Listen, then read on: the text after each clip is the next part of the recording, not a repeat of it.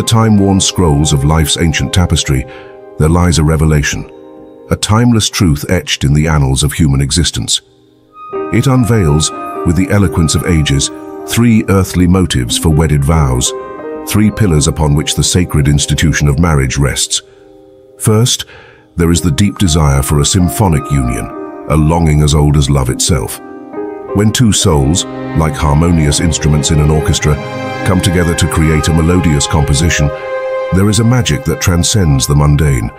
It is the resonance of hearts and minds, a duet of emotions, each note in perfect harmony with the other. In this union we find the echoes of our deepest longings, a melody that carries us through the grand overture of life. The second motive is the sacred duty of birthing celestial heirs, a responsibility bestowed upon lovers who dare to intertwine their destinies. Within the sanctified bonds of marriage, a couple becomes more than two individuals. They become the architects of a future generation.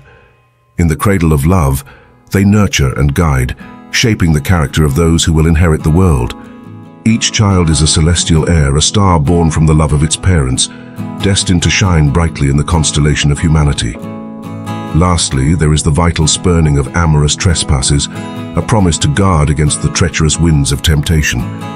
In the garden of love, where vows are exchanged, trust is sown as a fragile seed, the faithful promise to cherish and protect one another, to shield their love from the corrosive forces of infidelity.